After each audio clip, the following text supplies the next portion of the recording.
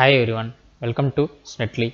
In today's video, we are going to discuss about real-time closed-loop speed control of sensor-based PMSM motor with a PI control logic. In previous video, we have implemented the open-loop speed control of PMSM motor. Watch previous video for clear understanding of the closed-loop concept.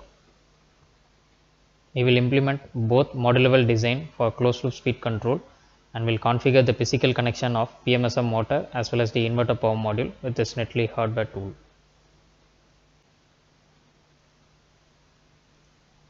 Let us now see the hardware unit of Snetly. In previous video we have shown the pin configurations where we need to connect to a digital input has been shown,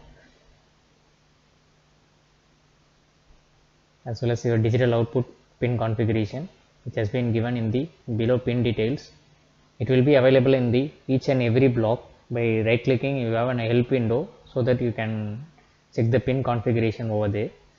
This will be your current sensor signal as well as your voltage sensor pin configuration. This is our 3-phase voltage source power module. Here in this application we are going for maximum 200 volt VDC, so that I am using a variable auto transformer single phase. These are the physical connection. We are connected with the Snetly hardware tool. Firstly we need to connect motor feedback, that will be your digital input connection. After developing the model level design, we will get the digital output, so that we need to connect the digital output pin to the inverter power module. It has been connected in the DB25 connectors, and DB9 will be your digital input connectors.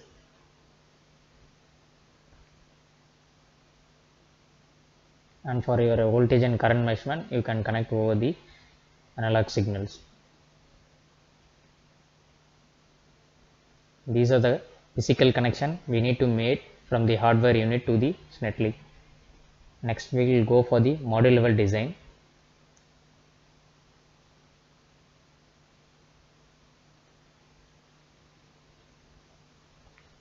Here you can see the digital input from the motor. We will get pulse A, pulse B and index pulse. I have connected to the logic analyzer to view the waveform from the motor feedback, and we have used a glitch filter so that any noise from the input feedback it will be filtered out, and we are using two pulse to speed feedback block, one for PPR calculation and another one for the reference signal generation. So here we are using higher PPR calculation for the reference signal, so that more accuracy will be getting over there.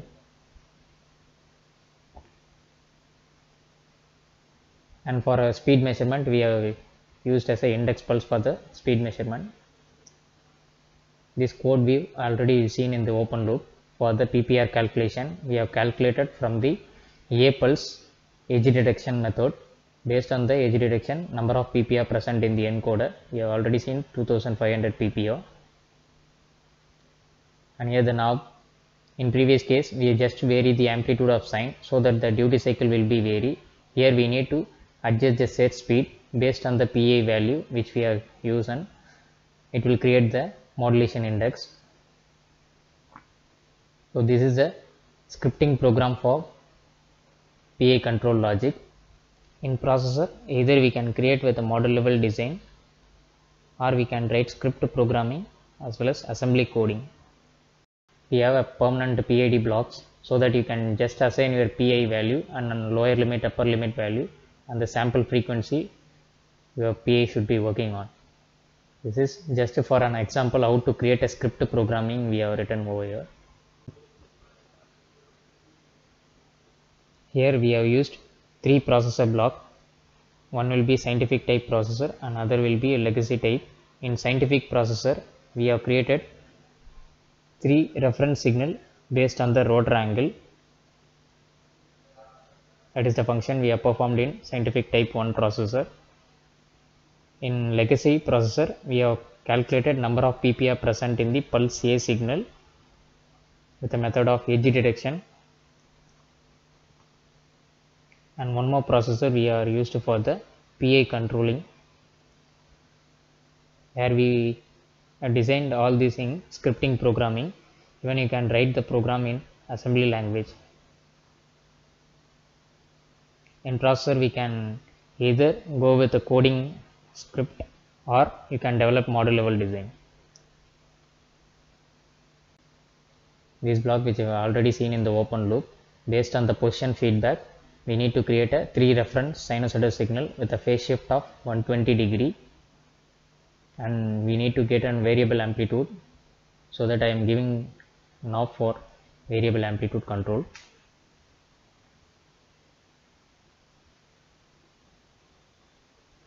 From the reference signal, we will compare with the carrier signal with the help of 4-channel comparator, and we will get the 6 digital output.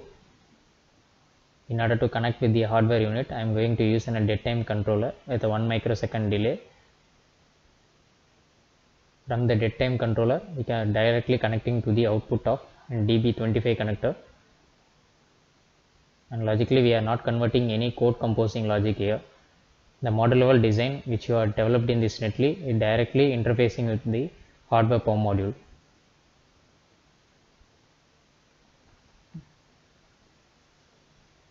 Now just clicking on the run button, our motor starts running, and you can see the absorption of speed encoder signal A, B and index pulse in the logic analyzer, and the set speed in the knob. Now it is in 307 rpm, and actual speed you can observe in the display point, and the top one will be your modulation index value. It is increasing on 0.2, 0.3. By gradually increasing the set speed, our actual speed also should be tracking over that. Based on the PI value, our modulation index will be applicable.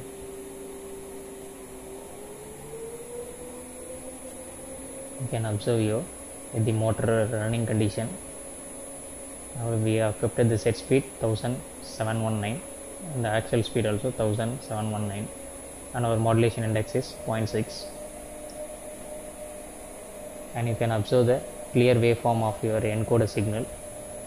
A pulse and B pulse will be in a phase shift of 90 degree, and we will get 2500 ppr per revolution, and the third one is our index pulse.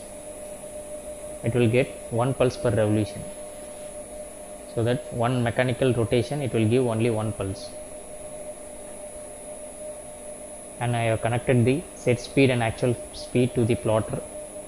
So by clicking on the set speed value in knob, you can observe the waveform in the plotter change over, and the actual speed is tracking to the set speed.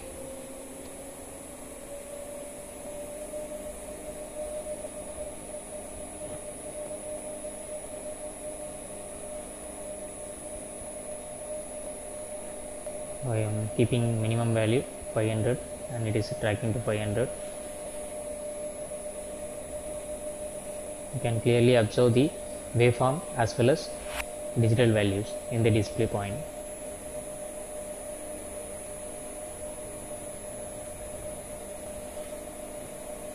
In DSO, you can clearly observe the 3-phase reference sinusoidal signal comparing with a carrier signal, and we are getting output in the logic analyzer, nothing but the integrated logic analyzer ILA, so that we are getting 6 digital output.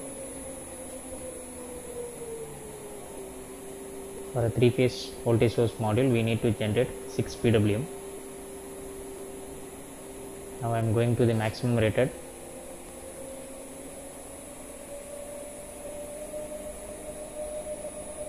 (2000 rpm), and you can see your actual speed tracking, and you can see your plotter reading values.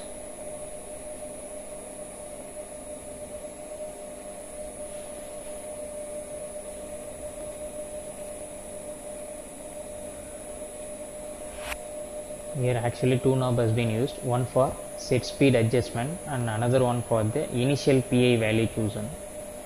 So since our motor stationary condition, we won't get any rotor feedback, we need to run in manual mode, so that the initial index value, modulation index value we need, so we are keeping at 0.15 value of your PI output value.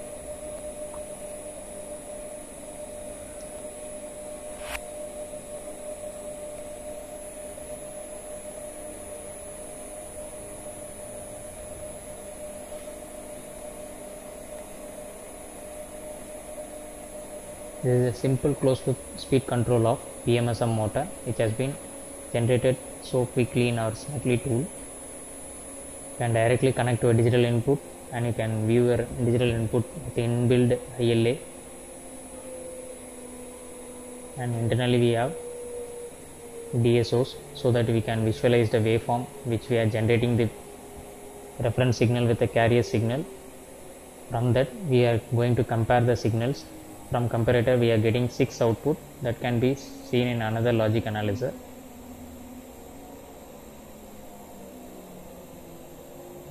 There is no required of digital storage oscilloscope externally, all can be viewed internally itself. Visualizing concept will be covered over here. By decreasing the DC link voltage of voltage source per module, the motor speed get reducing and it will be stopping off, and we comes to an end.